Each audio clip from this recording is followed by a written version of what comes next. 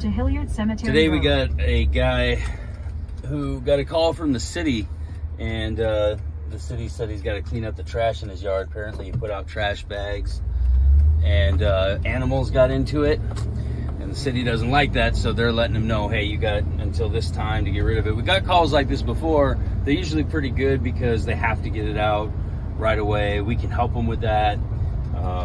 But anyways, Keep we're left gonna onto go Hilliard ahead Cemetery and Road. go check it out. Yeah, so we got that job. The guy needed a whole bunch of stuff from the alley. It wasn't that much. It was just really spread out. But we went and picked it up. Didn't get to video it or anything like that, but here we are at the dump. And we will see how much it's going to be. Let's see what we weigh beforehand. Looks like 10-2, something like that. Looks like a U-Haul parking lot over here at the dump.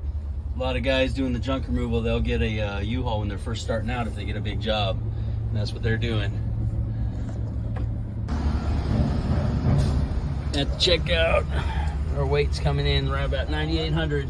Thank you so much, appreciate it. Let's see what we, let's see what this is.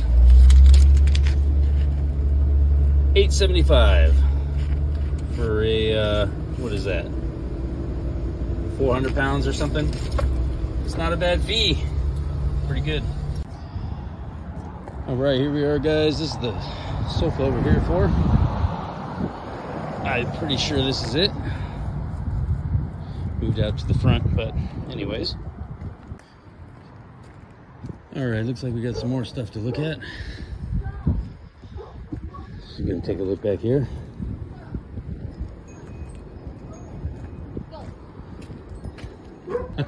Dogs are doing their job, huh? Oh my gosh.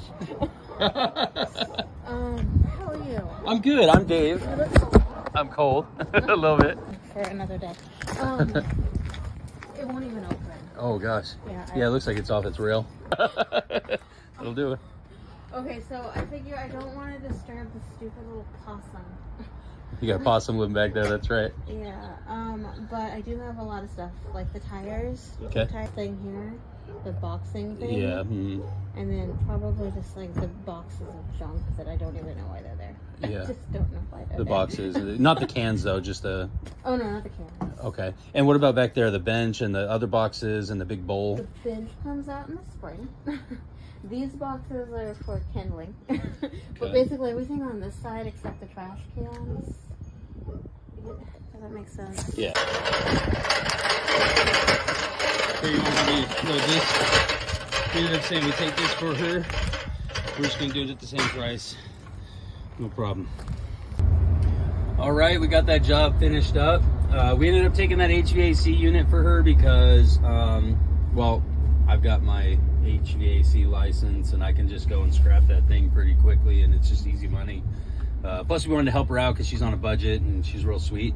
And Logan, we also got homemade apple fritters. So I was like, for sure I'm taking that thing. But we got it cleared out for her, gave her a real sweet deal on the price, and she'll call us back in spring. So it's Friday. I'm headed out for the weekend.